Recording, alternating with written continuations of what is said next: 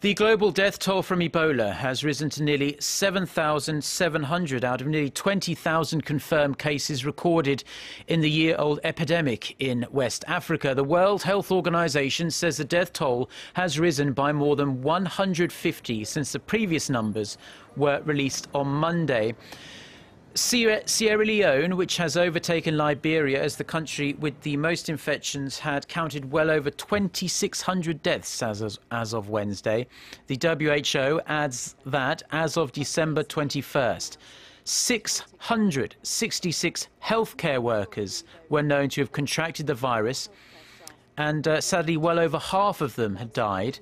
Scientists believe the Ebola crisis, which claimed its first victim in Guinea just over 1 year ago, is likely to last until the end of 2015.